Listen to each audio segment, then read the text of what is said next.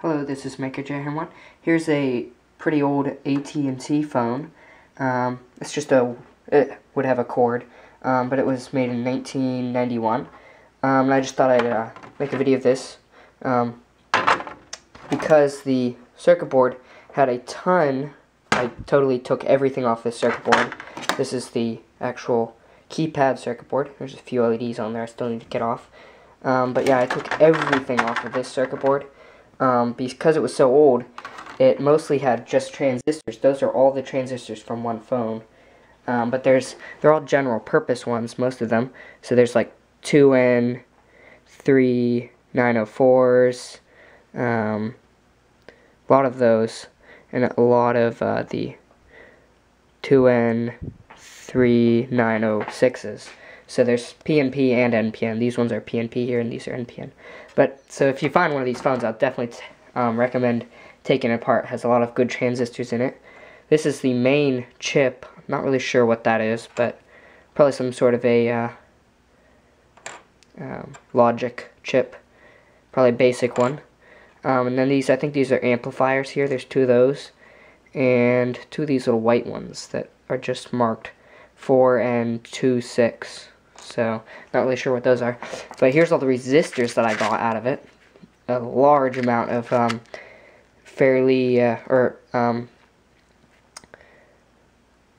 lot of different types in there. Not just like 10Ks. There's like everything in there. But yeah, so a lot of components, a lot of capacitors too. And there was also two very nice, large, biggest I've ever seen piezoelectric discs, but I have an LED hooked up there, and it flashes when you tap on it. I don't know if you can see that. Hopefully you can see that in the video. But yeah, there was two piezoelectric discs there. Yeah, that's a really good jackpot. But I also perfected my way for getting resistors off circuit boards, because they always bend them over, and the leads, and then they snip them off. So it's really hard to get them out. And I've burned my fingers a ton of times trying to grab the resistor and then pull it out while it's heating up. And I've burned my fingers so many times doing that. So I figured out a better way to do it when they're bent over like that. Let me put the camera on the tripod here. So basically what I do is I've got, wait a minute, where did I put it? Okay, so I have this as just a probe for a voltmeter, and it's really sharp point. But what I do is I stick that behind one side, and then I take my let me get my soldering iron cleaned off here. Okay, so I take my soldering iron, which this is the one that you just bent the tip over so that it can get in small places. So I heat it up on one side and then stick this and just pry it off on one side. So now you could just grab this with your fingers and then unsolder, but your fingers are probably going to still get burnt.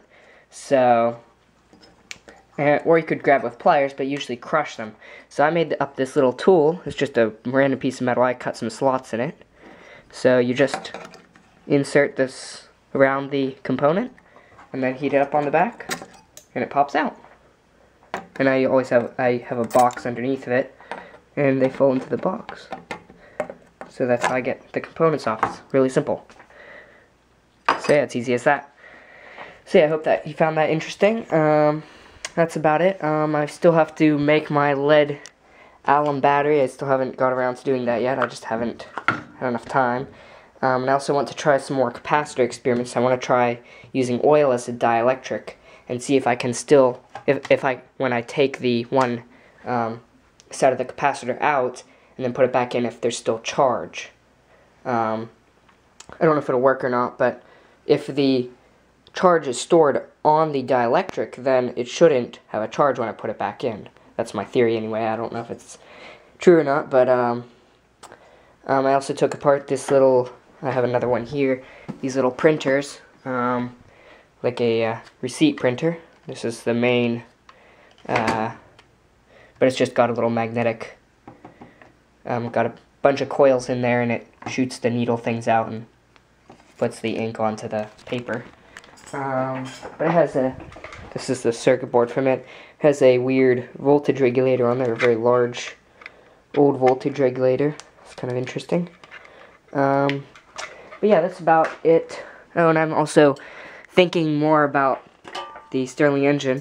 I think I'm going to use whipped cream cans this time. See, these beer cans fit really nice in there. They go down real slow.